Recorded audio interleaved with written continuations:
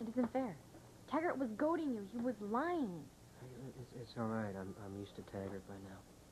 How can you get used to being harassed? Called names? How can Taggert be so nice to me and such a complete jerk to you? You just said it. This is about me. So you don't need to be upset. Don't you do that. Do what? Turn to someone else that I have to hide my feelings from.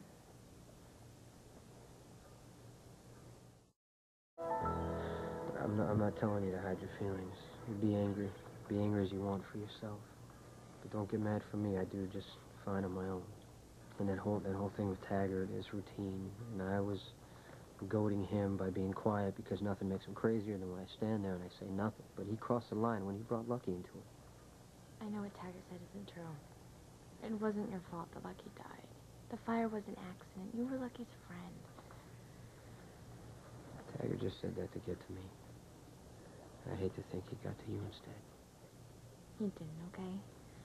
I just don't like seeing people pick on my friends. I'll remember that next time I get picked